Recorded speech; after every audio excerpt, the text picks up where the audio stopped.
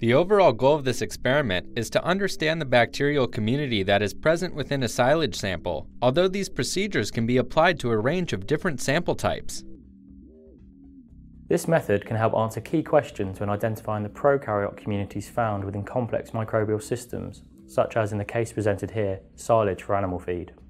The main advantage of this technique is that shotgun sequencing is employed, rather than the more conventional 16S amplicon sequencing, enabling a much greater accuracy when classifying the microbiome. This method can be applied to a wide range of other samples where complex microcosms may form, such as in the human gut, on the surface of the skin, in water samples, or even around the office coffee machine.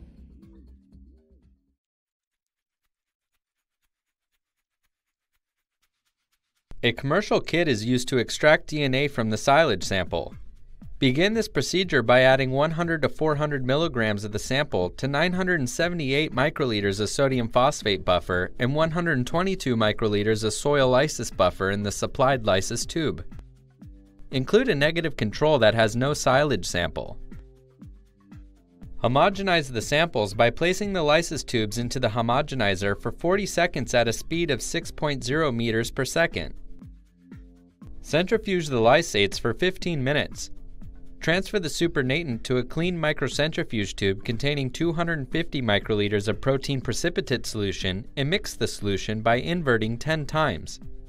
Then, centrifuge for 5 minutes. Transfer the supernatant to a clean 15 milliliter centrifuge tube that contains 1 milliliter of DNA binding matrix.